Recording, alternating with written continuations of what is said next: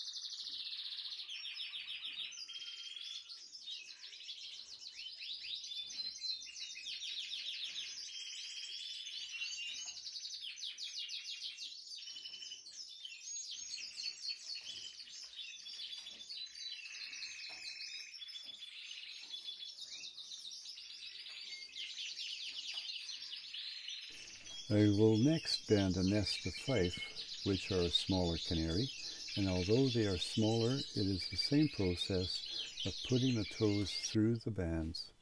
One of the things that I noticed is that when going through this process, that when one removes the baby from the nest, it will void. That is, it will shit on whatever has a hold of them. Just be prepared.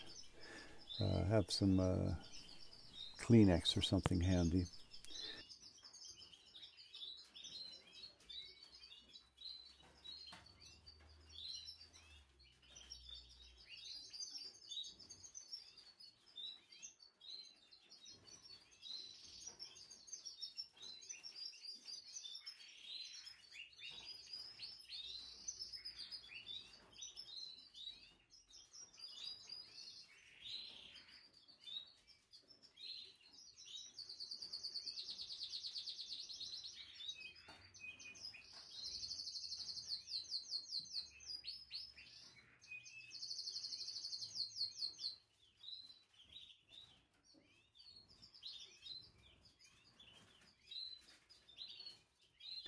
Some youngsters can prove to be a little less cooperative with the process. If sometimes the ring is a little too tight, I will apply a few drops of vegetable oil to the band. It's just a matter of gently rotating the band as I slide it up the leg to complete the process. Do not try to rush the process. It only frustrates both you and the baby canary. The next important step in the process is to keep a record. And here's an example of what one of the pages in my book looks like. You will note that it has not only the band number, but the type of canary. I use abbreviations to show the colors of the youngsters, and later on, when they're more mature, I'll mark in what the sex is of them. One of the things I do in my setup is using colored clothespins to indicate the various stages of development in the cages. In my case, I use a red clothespin to indicate birds with young. The blue one indicates the youngsters have been banded, and the green one is to indicate that the hens are sitting on a clutch of eggs. You may notice that I use the occasional bread tag, that's from a bread bag, with the number on it to indicate the number of eggs in the nest.